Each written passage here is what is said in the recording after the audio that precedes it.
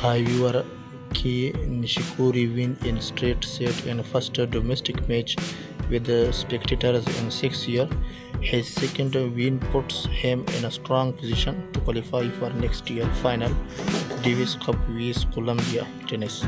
On September 15, in the second match of the main Davis Cup World Group 1 match between Japan and Colombia, Iraqi Coliseum, Tokyo, Kei Nishikori, Unique World ranking 205th, won in straight set 6-4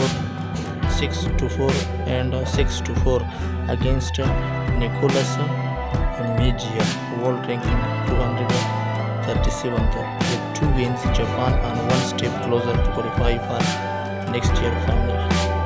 If you want more information about this topic, then stay tuned with my channel. Thank you.